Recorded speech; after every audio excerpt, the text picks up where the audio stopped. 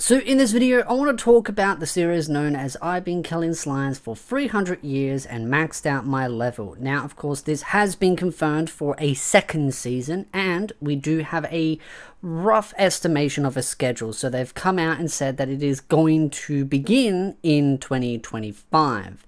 And of course, anime production Teddy will be also working on it.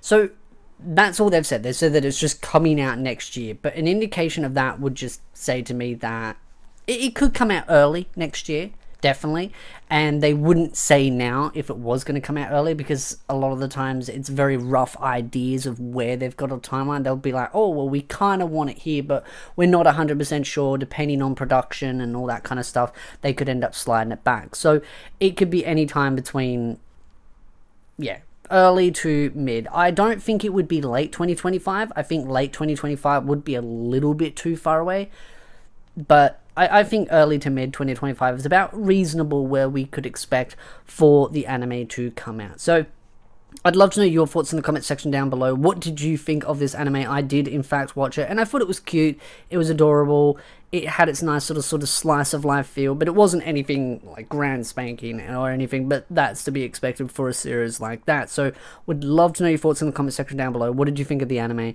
And again, if you like this video, hit the like, subscribe, and I'll see you beautiful nerds in the next video.